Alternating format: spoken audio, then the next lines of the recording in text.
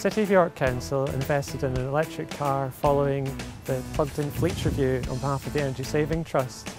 This is our electric car and it's our most popular pool car, which is used 40 to 50 times a month, mostly short and medium length journeys under 50 miles.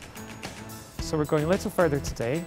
We're off to London from York, distance of 200 miles, and to do that in an electric car we're going to need to charge up along the way.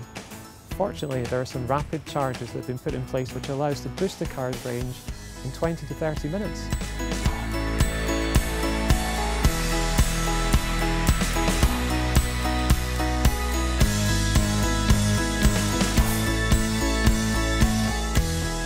What the Energy Saving Trust's plugged-in fleet review concluded was that pure electric vehicles aren't suitable for Tristar. However, what they did suggest is we might want to trial plugged-in hybrid technology, and that's what we're doing with this vehicle over here. This is a Volvo V60 diesel plug-in hybrid, and we currently have 3 of them on the fleet. Based on feedback from customers and chauffeurs, we might look to increase that. We're always looking for ways to improve the level of service we deliver to our customers, and if we can do that at the same time as reducing our impact on the environment, it's a win-win for everybody.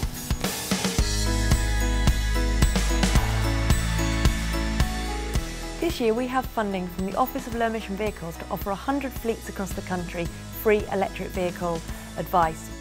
Each of the organisations that we work with will receive a free tailored review of their fleet with clear recommendations of whether we think electric vehicles will be cost effective and practical for their organisation.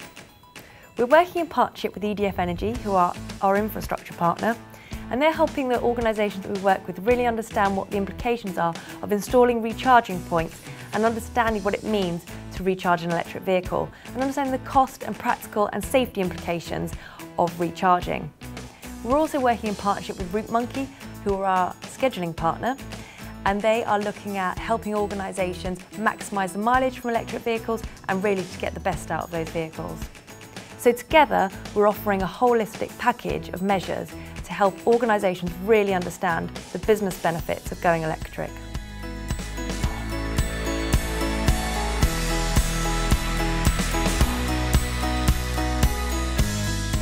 So here we are at Woodhall Services. We've covered 60 miles.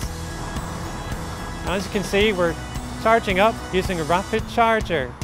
The electricity is free and it takes around 20 minutes, which gives me just enough time for a cup of tea.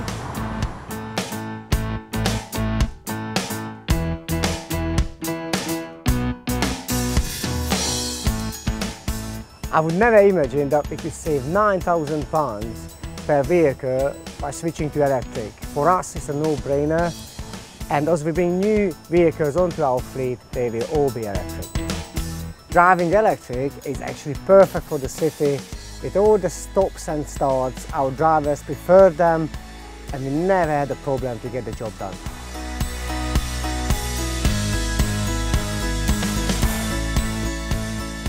We analyse real-life vehicle data from each of the fleets we work with.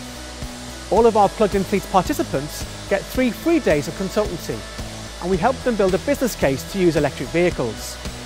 Of course, if that isn't the case, we'll make that clear as well. After the review, there's no obligation to take action, but if we can demonstrate that it makes financial, operational and environmental sense, then why wouldn't a fleet want to go electric?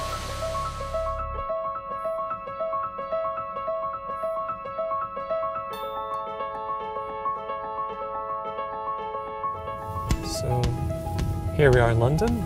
We've made it to Trafalgar Square in our electric car from York, using rapid charge points along the way, and at no cost of electricity, supply free. So not only is the fuel incredibly cheap on an electric car, but there's £5,000 grant off the purchase price and no road tax to pay. So incredibly cheap to own and run. It just goes to show what you can do.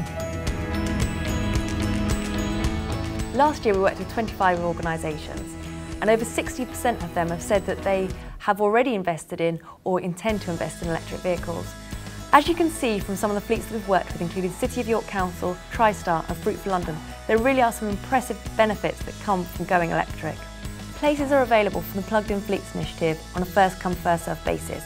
So if you want to get involved, I really recommend you get in touch with us soon.